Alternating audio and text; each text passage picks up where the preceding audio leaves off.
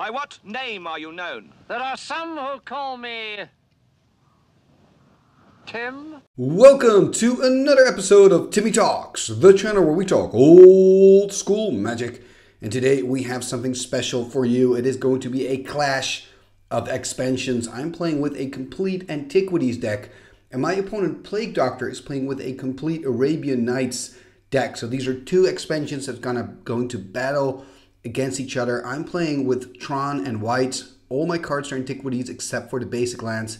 And my opponent, he's playing with a complete Arabian Nights deck. It's blue, it's red, and it's green. And for him, counts the same thing. All his cards are Arabian Nights except for the basic lands. So in a moment, I'm going to show you the two absolute stunning, beautiful decks. But before we do, I would just like to point out that you can also go straight to the action, and you can do that by checking the description below. There you will find a timestamp. Click on the timestamp that reads MTG Games, and that will take you straight to the games. As for here, we're going to continue with the deck techs, starting with my deck, the Antiquities Brew. And this is it. This is the deck I built from the Antiquities expansion.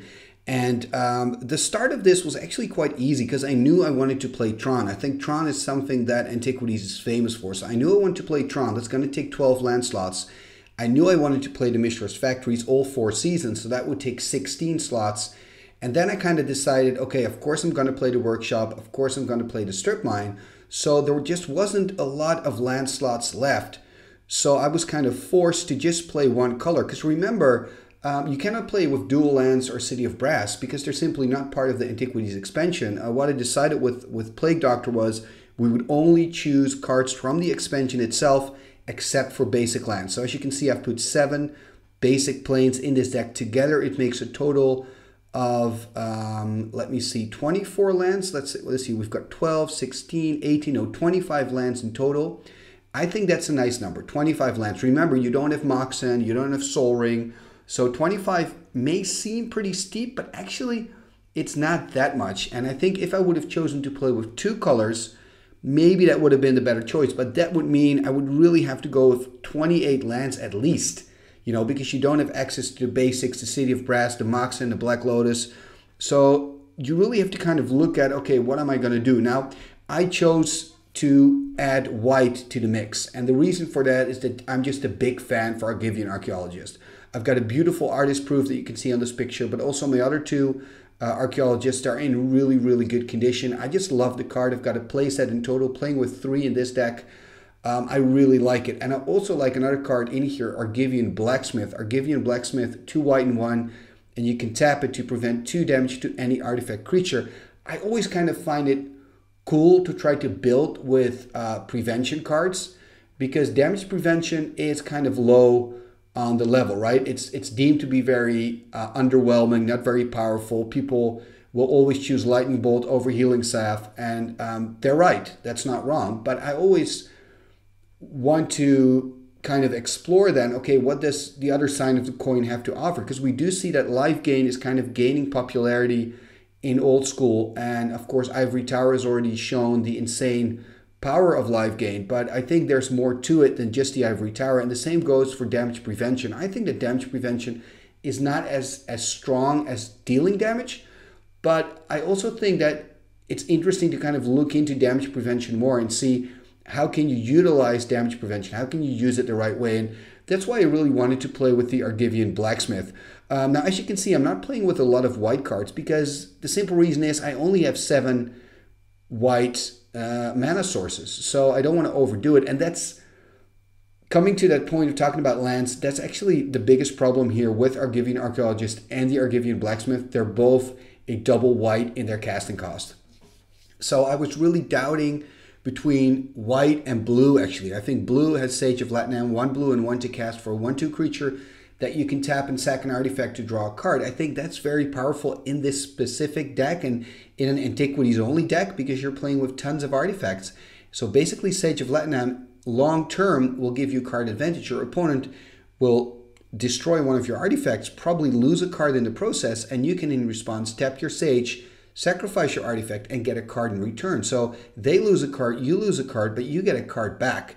So that's card advantage, right? And also blue gives you access to Draftnest Restoration, to Reconstruction. So for me, blue was a big deal as well. Another combination that I thought of, but I just didn't want to do because I thought it's just not fun, is ATOC with Shatterstorm, because it's a pretty cool idea, I guess, to eat all your artifacts with ATOC and then play Shatterstorm, destroying all the artifacts of your opponent. But then I thought, okay, I'm playing against an Arabian Nights deck, so probably I don't need any artifact removal. That was the first reason, so Shatterstorm was out. And then I thought, okay, ATOC, it's probably the best option. You know, it's 1 red and 1, so it's easy to play. You can sack your artifacts to pump it. It's very dangerous. It can be like an insta-kill when your opponent cannot block it and you've got enough artifacts on the table, which, you know, could really be the case looking at this specific deck, you know, playing Antiquities only. But I just, you know, Antiquities, for me, I mean, ATOC is just not as cool as the Argivian Archaeologist. You know, I just really wanted to play with the Argivian Archaeologist. That's just for me, you know, it's one of my pet cards. So I just decided I just want to play with 3 of the Archaeologists, that's that. So that's basically why I chose for white. And of course, the Archaeologist, once it's on the table, you've got it operational. It's a very, very strong card in this deck. It works together very well with the Tetravis, works together very well with Triskelion. And just in general, you know, having an engine to get cards back from your graveyard directly to your hand, I mean, that's pretty amazing. Talking about engines, it's really difficult in Antiquities only to kind of get a drawing engine going. So I'm playing with the Jalum Tome, which draws a card, but then you've got to immediately discard a card. So it's actually not card advantage. You can just trade cards. You can kind of sift through your hand and your deck, I guess. But it does work pretty well with the Argivian Archaeologist, right? Because I can choose just to toss, you know, to toss an artifact in the bin and maybe later get it back with my Argivian Archaeologist.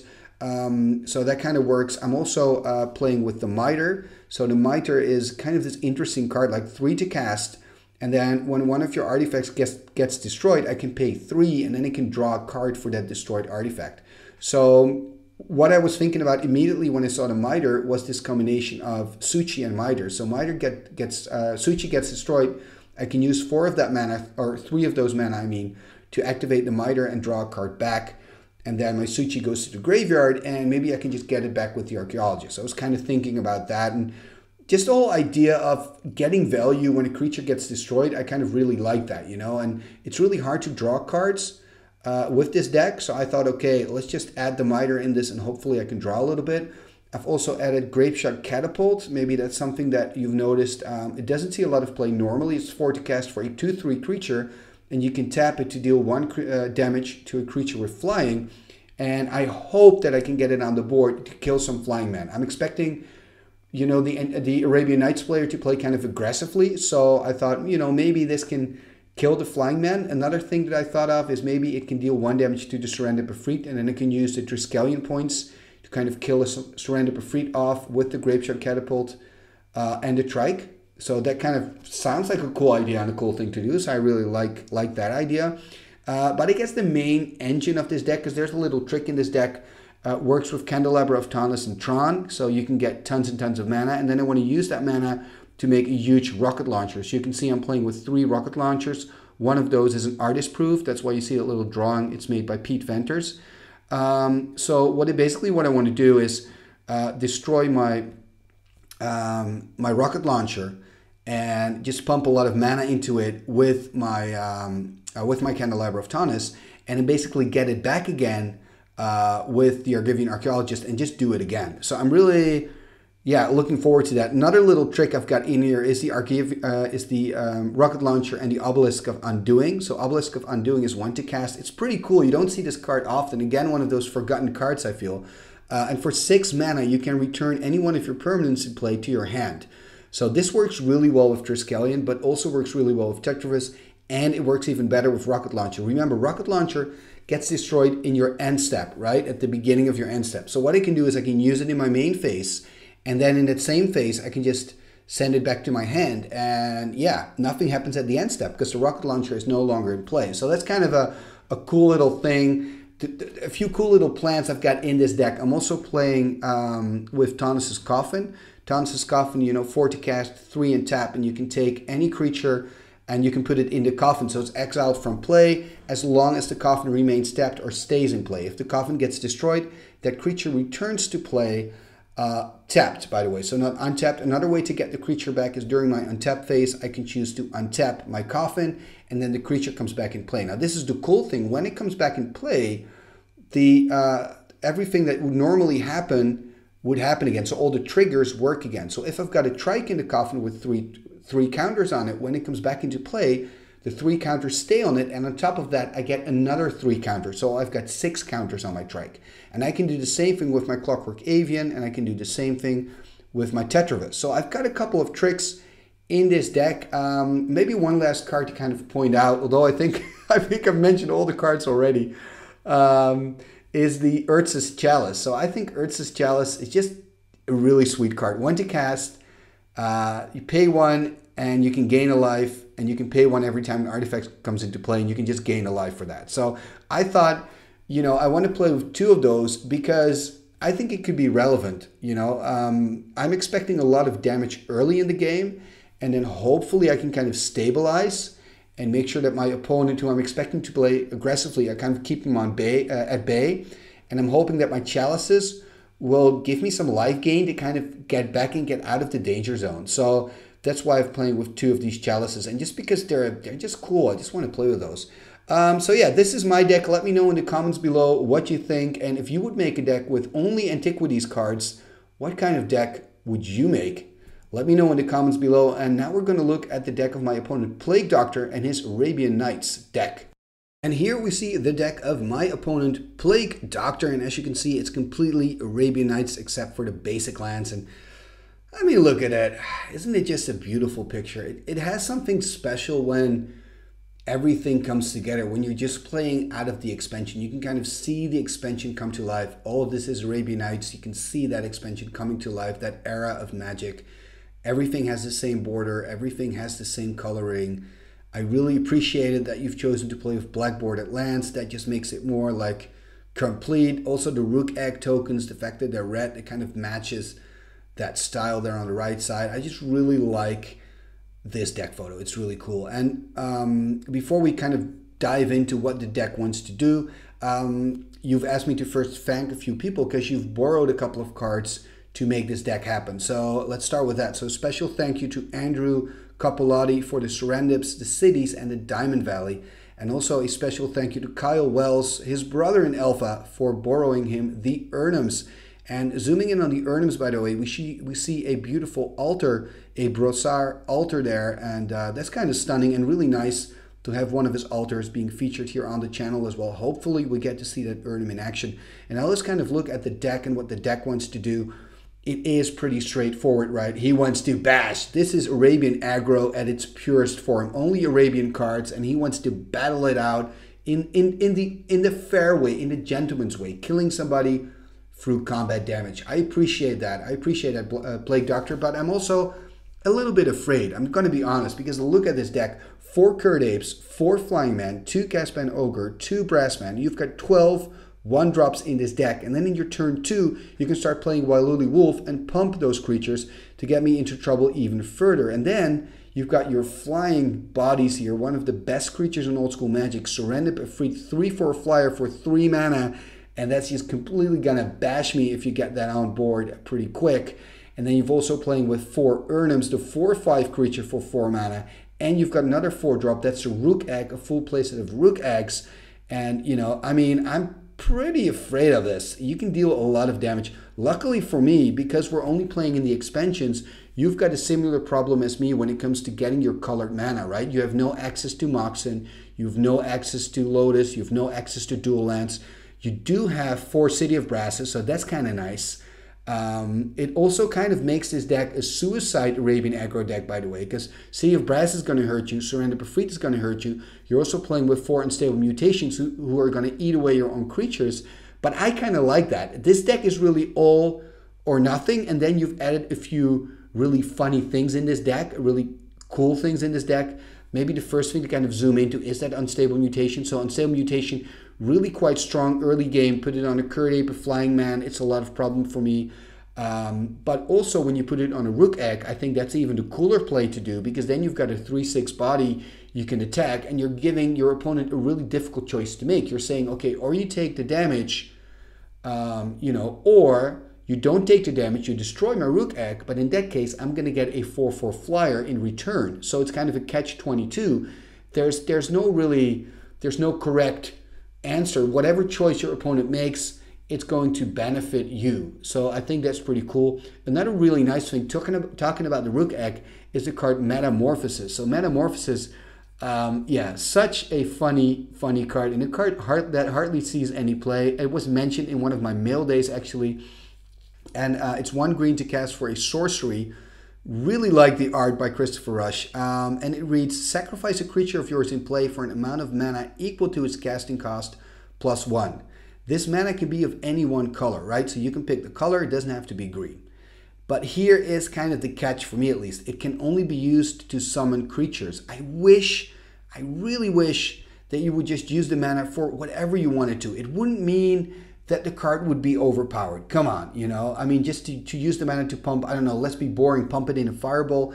It wouldn't make the card broken in any regard, you know? But okay, it is what it is. You can only use it to cast creatures. In this case, that's actually pretty useful because there are almost only creatures in this deck. So I guess an ideal situation for the Metamorphosis would be if you cast the Metamorphosis on the rook egg, then you sacrifice the rook egg, right? You get back 5 mana and you use that mana to cast even more creatures, like, for example, an Urnham Djinn and a Flying Man. Although they all have to be of the same color, right? So I guess you could do a Surrender Befried and a Flying Man, for example.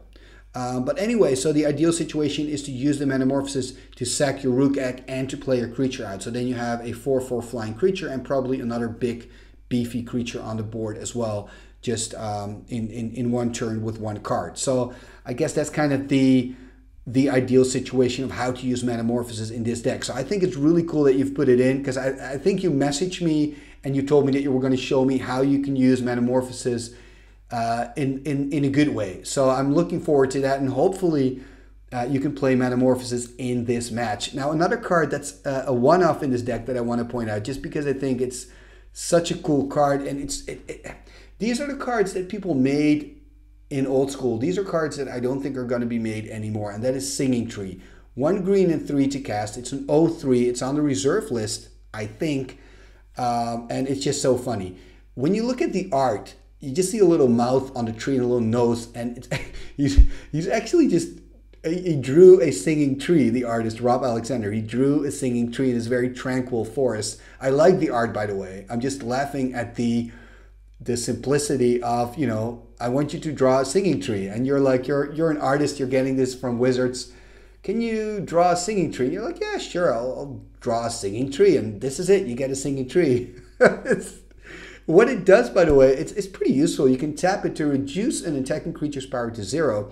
And, you know, in a format where you also have Maze of If and you have very good removal, like Swords to Plowshares, you know, Lightning Bolt, this card doesn't see a lot of play. But I do think it's worth mentioning that, you know, what Maze does is it untaps a creature and takes it out of combat completely. And this does something which is in a way more interesting. It reduces the power of target creature to 0. So that means that all of a sudden a 4/4 becomes a 0/4, and now you can block it with one of your 4/4s without having to trade it. So in a way, the Singing Tree is then better in a Maze of If, you know, in those specific scenarios. And another nice thing that you can do is combine it with the Swords, because the Swords, when you Swords a creature, your opponent gains life equal to the power of that creature. But when you use the Singing Tree, it reduces the power to 0.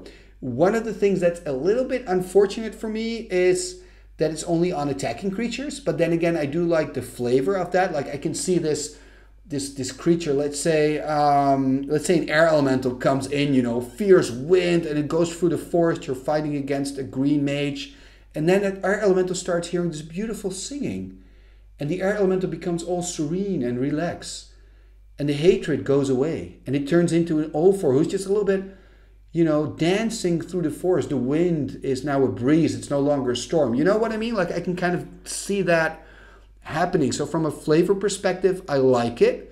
But from, let's try to make this card a little bit more playable, I don't like it. You know, if you know what I mean.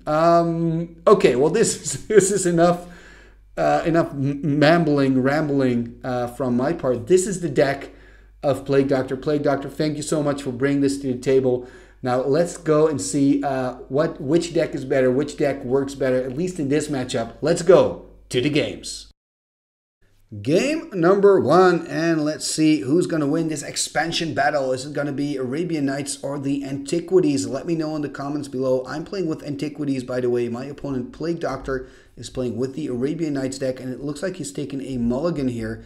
And we've decided to do Gentleman's Mulligans, which means if you have no lands or only lands, you can take a free mulligan.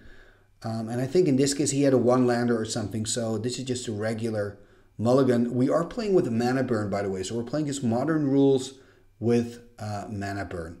So let's take a look. Plague Doctor taking a new hand. Is he going to keep this one?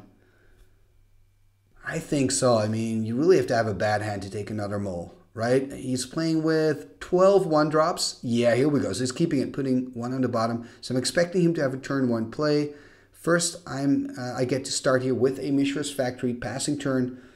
Plague Doctor here, Mountain into Kurdape. Okay, there's your 1-drop. That Mishra's Factory is going to be really, really good for me because it's going to slow my opponent down. Oh, look at this. I'm getting aggressive going in there, pumping it with my other Mishra's Factory. So 2 Mishra's Factories on the board. This is going to be a problem for Plague Doctor. Playing an island. Can he find a flying man? Attacking me for 1. And no creature, nothing played, just passing turn. Ooh, good news for me, but bad news for Plague Doctor. Attacking again, pumping it to 3. And it looks like all of a sudden I'm the beatdown here. I'm the aggressive player. I didn't see this coming. I thought Plague Doctor with 12 1-drops and Unstable Mutation would be far more aggressive. But look at that. He's just passing turn. He must have a lot of green cards in hand. He's playing with 3 colors. Ooh, a Mishra's Workshop. This is bad news for Plague Doctor. Looks like this first game is going to be over soon. Tetrov is hitting the table a 4/4 flyer. And remember, we're only playing with the expansions. No land drop. Wow, okay, and here we've got some nice tokens sent to me by the Venetian Lions. Shout out to you guys, and I'm still using your beautiful tokens. There are the 3 Tetravites, 1/1 flyers. They do have Summoning Sickness, so I can only attack with my 1/1 flyer, and of course I can pump my factories. Ooh, what am I going to do? Clockwork Avian!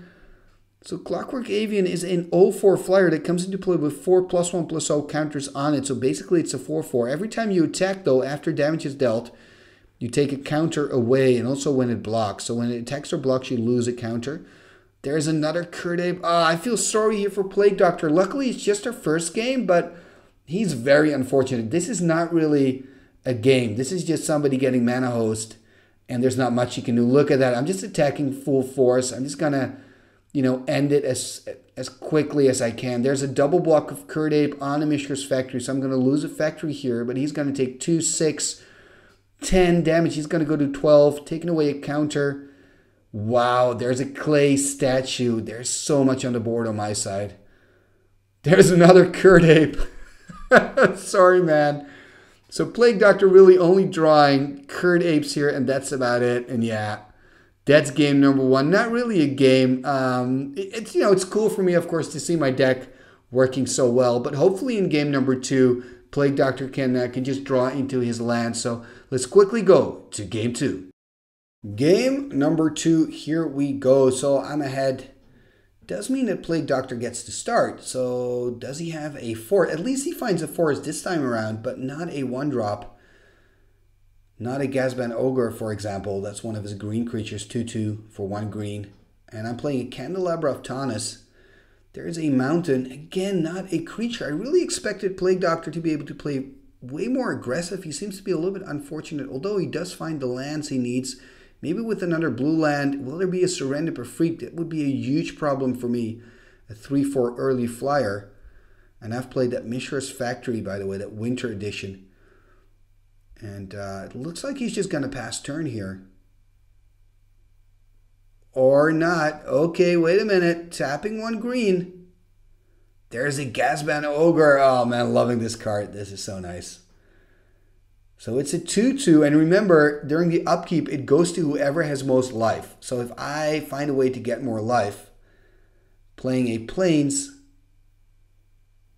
And what I can do now, I can animate my Mishra's Factory, make it into a 2/2, and then when he blocks, I can use my Candelabra to untap it and actually pump itself. So I'm now going to untap it, pump itself, a 3/3, killing the Gazban Ogre. And this is some broken stuff.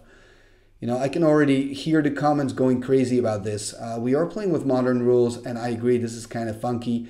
I do love the way, though, that Candelabra of Thomas can be used with this. There is an Urnham Jinn, 4/5 powerhouse. Okay, now this is a problem for me.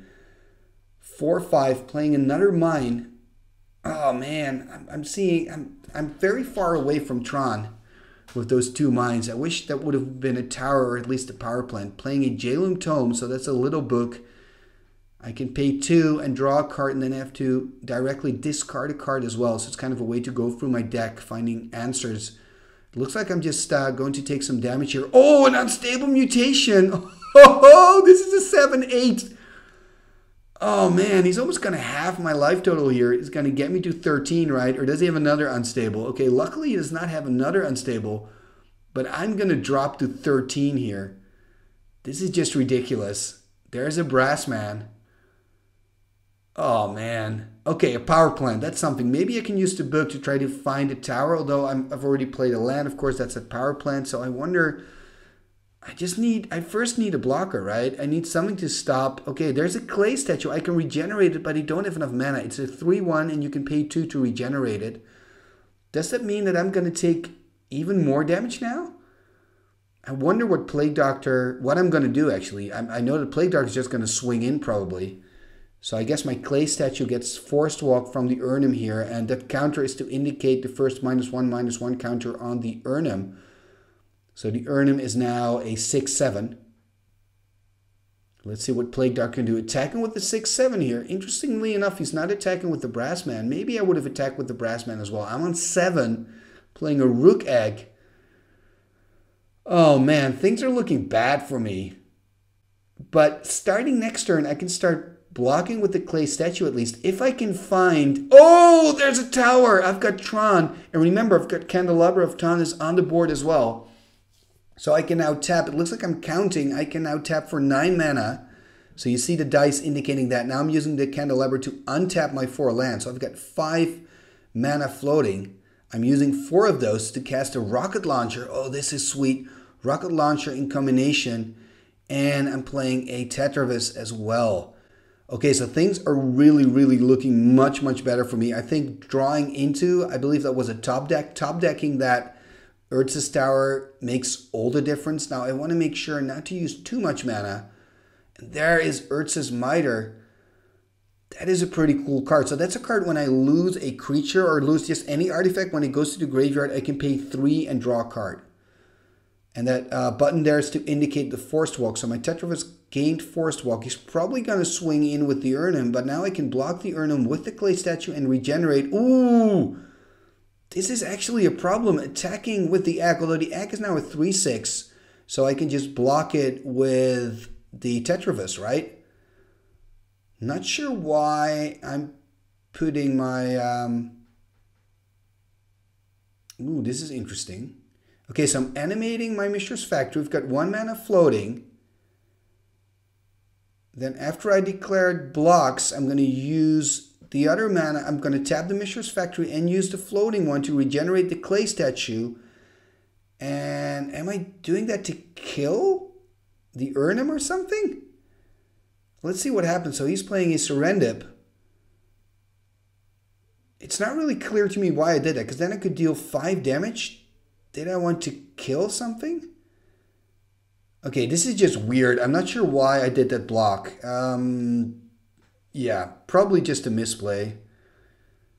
And then I'm doing my Candelabra of Thomas trick again. And I've got something floating, playing a Triskelion here. So that's, I mean, things are looking up for me. Ever since I drew into that Urza's Tower, you know, in combination with that Candelabra, I'm able to do some silly stuff. Drawing a card now, discarding it immediately as well. That is the Strip Mine, by the way, and playing a Yoshin Soldier, so 1/4. And when you attack with it, you don't have to tap it. That was a weird little block that I just did. I'm still puzzled what I wanted to do there. But anyway, it's water under the bridge. The Mishra's Factory is gone. That's the conclusion of that whole shenanigans. And now he's attacking again, and you can see those dice indicating the -1/-1 counters on Plague Doctor. Unfortunately, he didn't have any dice at hand while we were playing the game. I believe I can now just block the Rook Egg on the Ocean Soldier, the 4/4 flyer on the Serendip Efreet.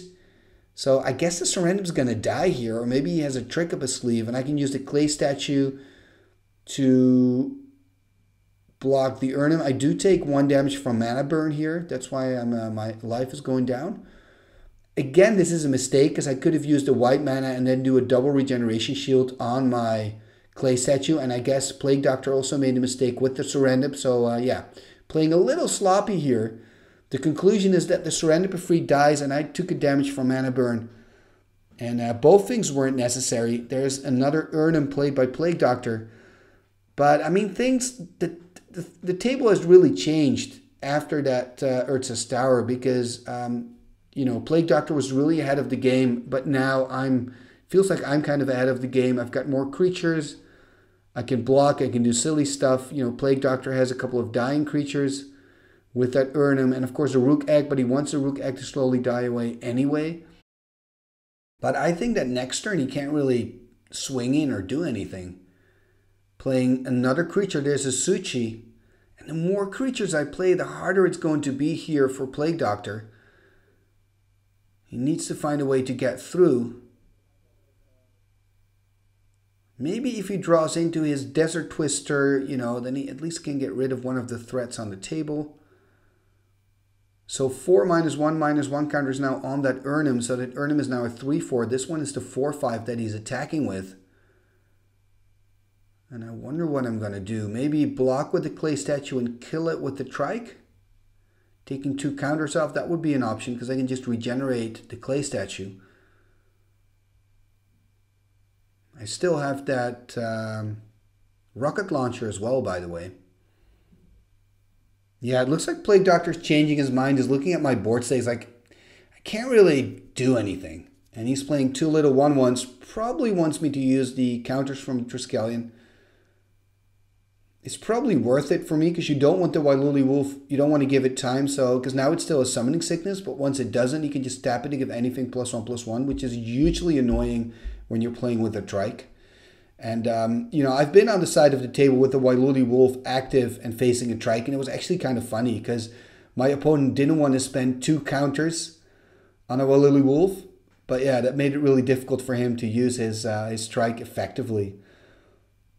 Drawing into something here, looking at my mana. I don't want to take any mana burn because I'm already quite low. I'm on 6. I'm a little bit in the tank here, trying to count, okay, if I tap everything.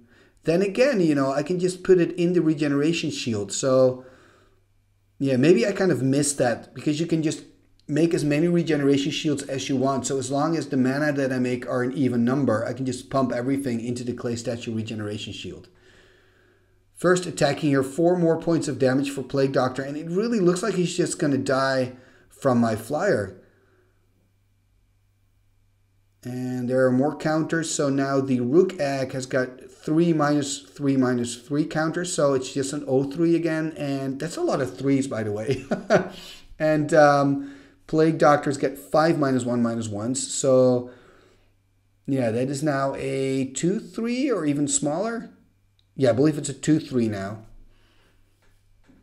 And there's just not much that Plague Doctor can do here. All he can do is really sit back and slowly die. It looks like his hand's empty too. Is there even an extra -1/-1 on there? Okay, then it's a 1/2. I'm not sure.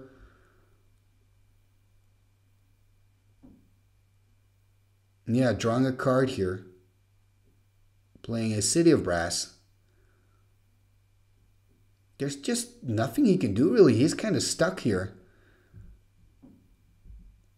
And he's just attacking with everything. He's saying, you know, I don't just want to die quietly. I'm just going to do an Alpha Strike. Why not? And I like that, Plague Doctor. I like your style. I mean, it's cooler to just attack, you know, Math is for losers. And just go in there. Or Math is for blockers, actually. Sorry, it's not...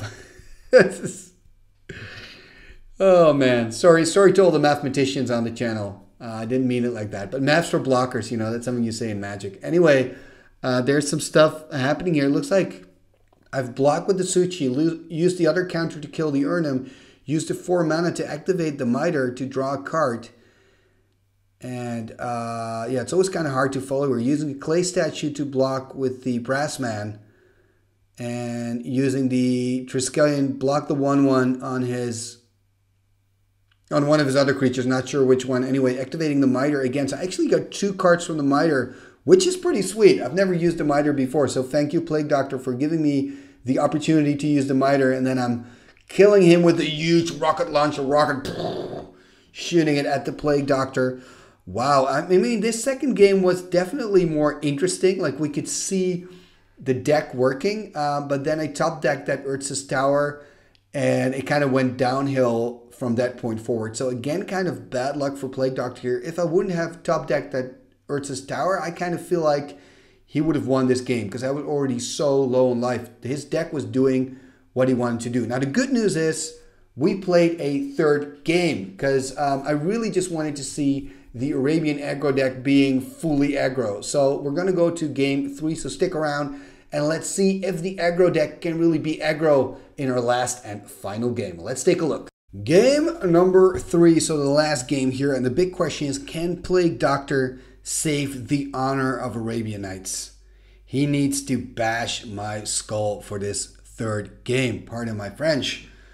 And I think it's possible. I mean, first game, didn't draw into the right lands, didn't draw into any lands actually after I think his third land. Couldn't find a green source. Second game, he was winning, and then I top decked the Urza's Tower, and the game completely shifted. And now we're in the third game, and let's see if he can get his aggro deck working here. There's a good start at least. Flying Man on the table, turn 1, 1/1 flyer. And I'm just playing a tower passing turn here, so that means he's got some damage in the bag already. And playing another City of Brass, attacking me here, dropping to 19. He's also on 19 because of the brass damage. Ooh, no turn 2 play though. That's a bit unfortunate. And I'm finding a power plant. Can I assemble Tron again? That is the big question.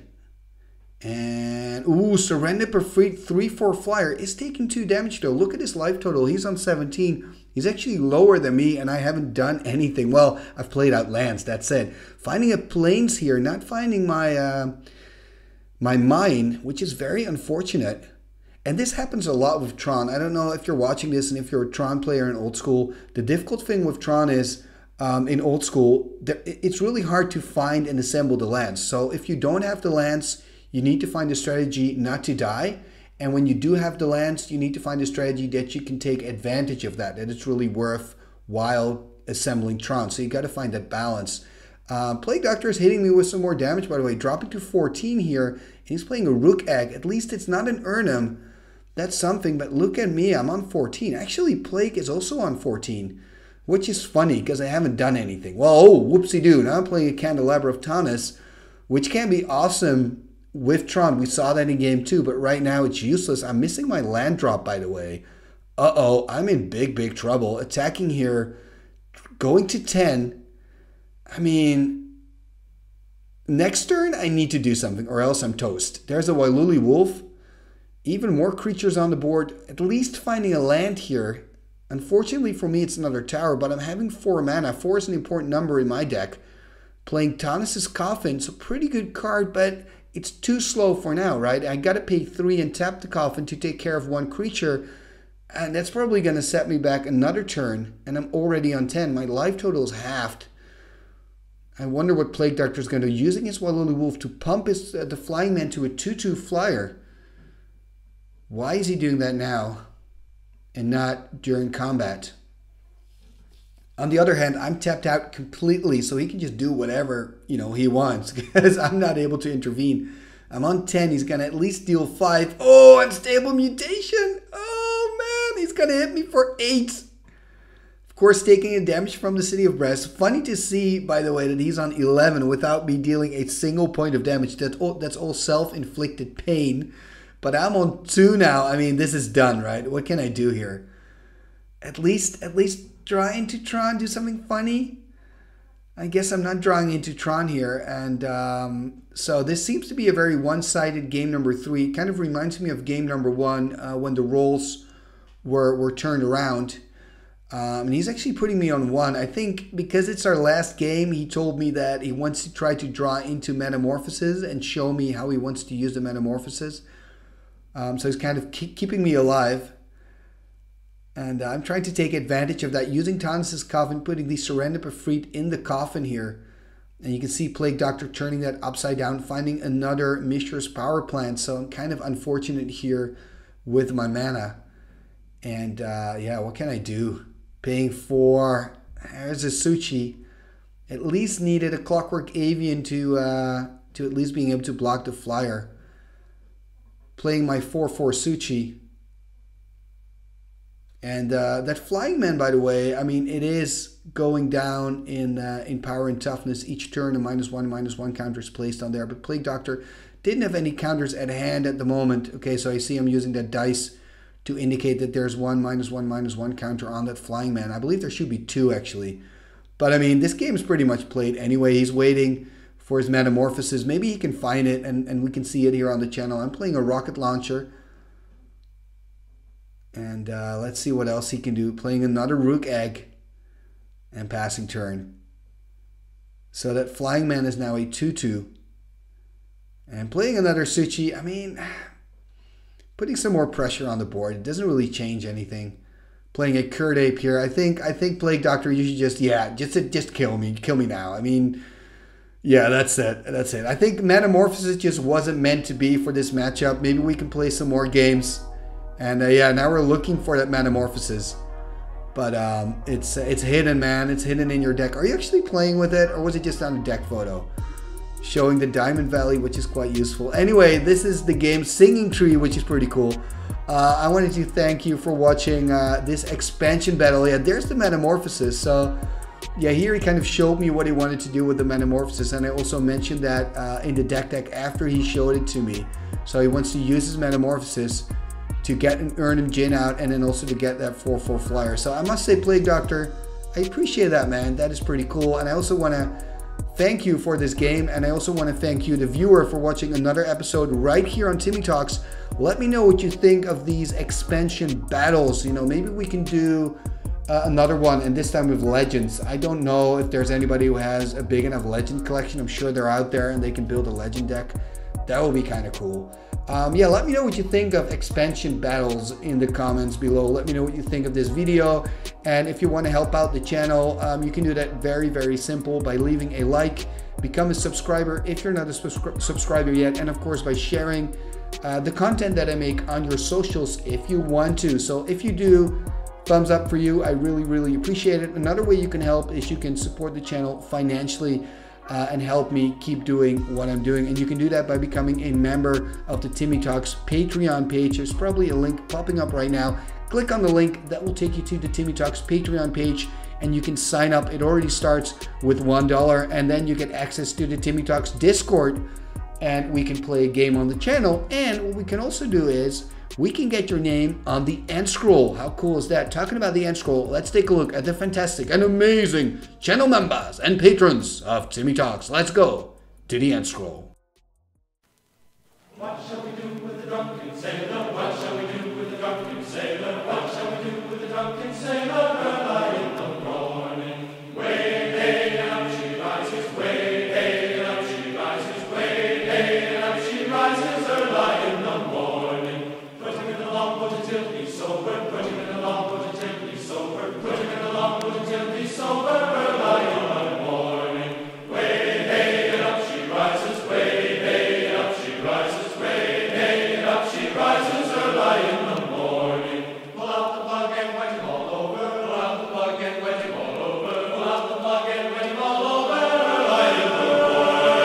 Way hey and up she rises, way hey and up she rises, way hey and up she rises, early in the morning. What shall we do with the drunken sailor? What shall we do with the drunken sailor? Put him in the scout to the hood, my son, put him in the scout to the hood, my son, put him in the scout to the hood, my son, early in the morning. Igitus, figitus, somber, kazee.